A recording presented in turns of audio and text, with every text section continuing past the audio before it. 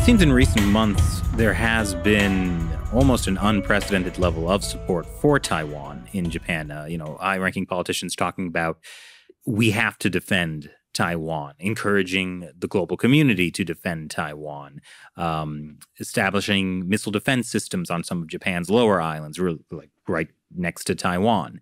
But so you're saying there is still an element in Japanese political society that is not going in that direction.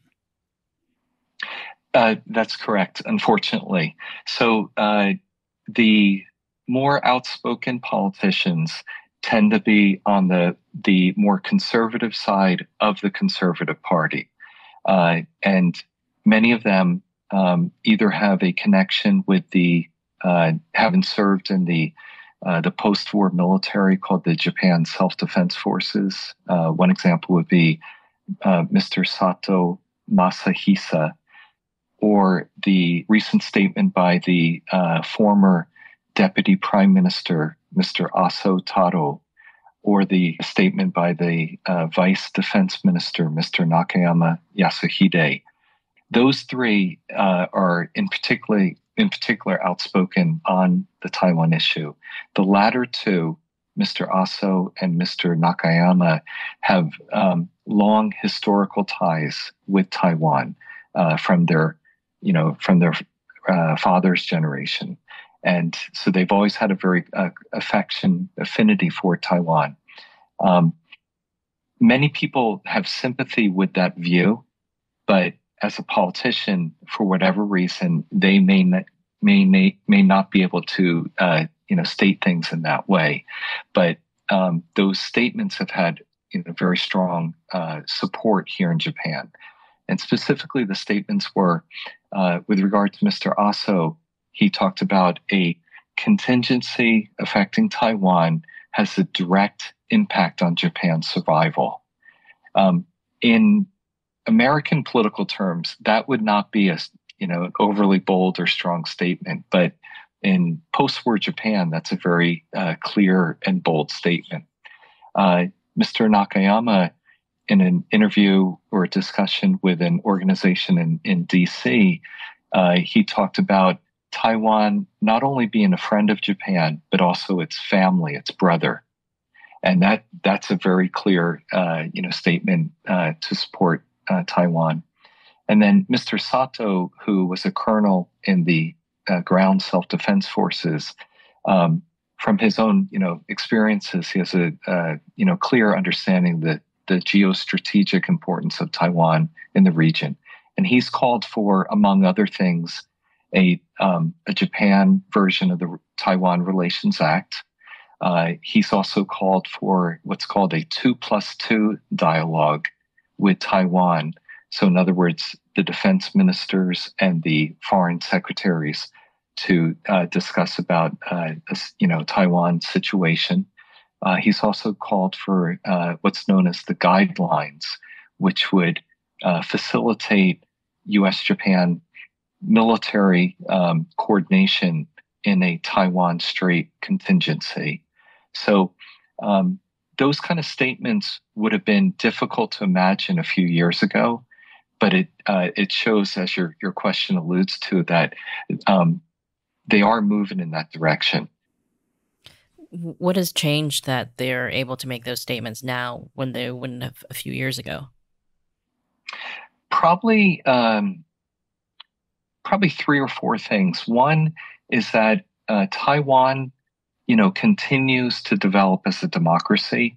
When we think of, and particularly when Americans think of Taiwan, particularly older Americans, they may be thinking of the pre-1996 or pre-1990s Taiwan, with the Chiang Kai-shek era, or the lack of democracy, the dictatorship period. Whereas the Taiwan that the younger generation knows is the democratic Taiwan, and the Taiwan in which identity of the people of the island are Taiwanese, not as Chinese. So I think more and more people in Japan recognize that Taiwan sees itself as Taiwanese, and that is democratic and shares the values that that Japan has. Democracy, human rights, rule of law.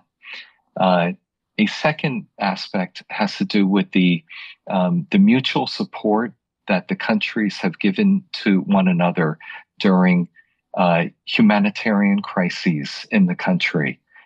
Taiwan was, I believe, the largest donor of aid to Japan after the March 11th earthquake and tsunami that impacted Japan in 2011. That really positively affected Japanese people. They were extremely touched by that, and they've wanted to, continue to help Taiwan in a number of ways.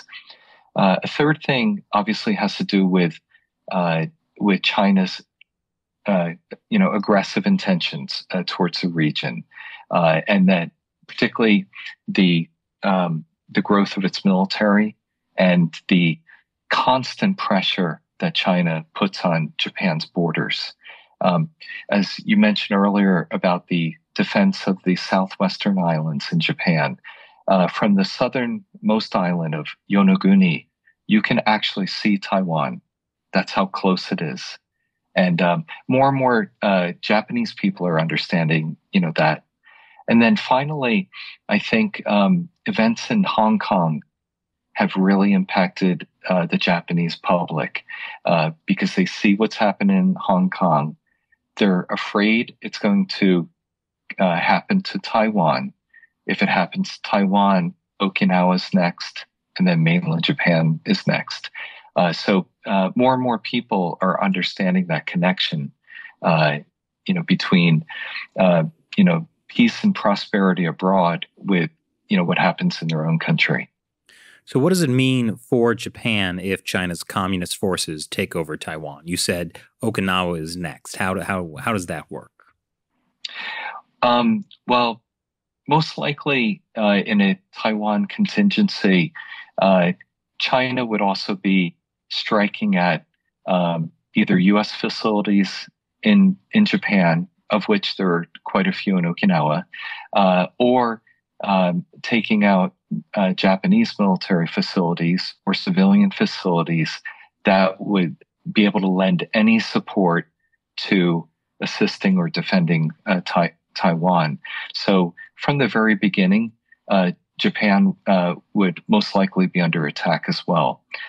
So on an immediate sense, that's the first thing that would happen. Let's say that unfortunately, a Chinese, strike on Taiwan was successful, where China actually took over Taiwan. Obviously, all of Taiwan's infrastructure, and particularly its industrial capabilities, would then fall to Chinese hands. China would get control, essentially, of the key part of the first island chain.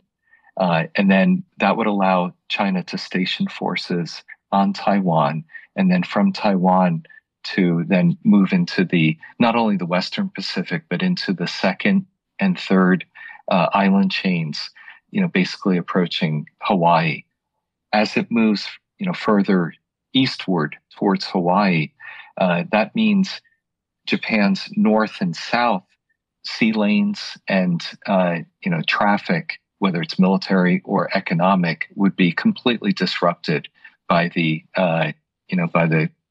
large Chinese forces that are going to be there. I think it will affect the image and impressions of the United States that the U.S. was not able to defend Taiwan, and that will cause a shift, I think, in Japanese opinion to back to maybe cooperating with China. And so there'll be essentially the U.S. would be pushed out of the region.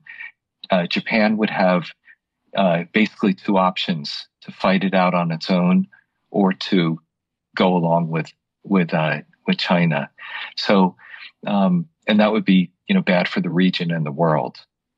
China would also be able to turn its forces on the Philippines, acquire its natural resources, and then the rest of Southeast Asia would be basically made into a Chinese lake. So it would be a very bad situation if that were to happen. And Japan would be one of the countries that would suffer the worst from it.